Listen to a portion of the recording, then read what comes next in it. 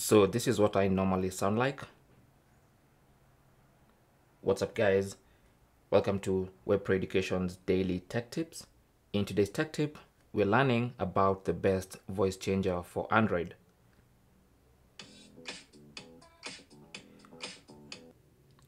And this is what that voice sounds like when it's changed.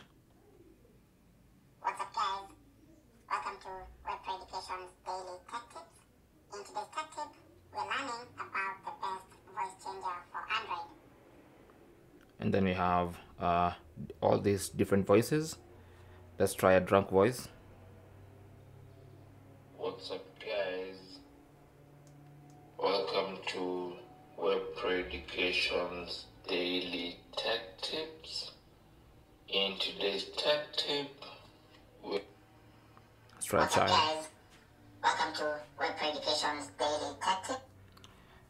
So if you want to use this voice changer, which is probably the best voice changer we have on Android right now, then all you need to do is go to the Google Play Store and find this application. It's called Voice Changer with Effects by Baviox, or whatever that name is, and make sure you download the correct application. In fact, I'll leave a link to this app in the description below, so you can just tap on it and it should take you straight to the Google Play Store. Anyway, once you install the app and open it, all you need to do is tap on the microphone icon, record your voice. First of all, tap on it again and it will start recording your voice. And once you're done, you can tap on it again to stop. You can pause halfway and then resume. And when you're done, you can now, like I said, tap on stop, and then you can change the voice.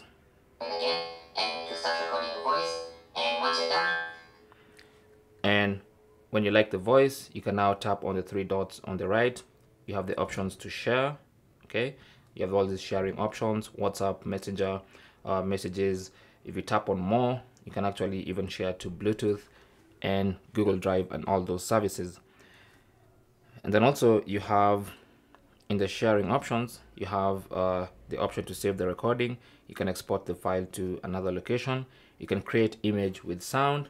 You can set the new voice as your phone ringtone or set as a notification ringtone. So there are a couple of options you can make. Now, depending on which voice you want, for the same voice, you can actually download different voice changes. Okay, and that's basically how to use the best voice changer on Android. Thanks for watching. Leave your comments and questions down below, and good luck.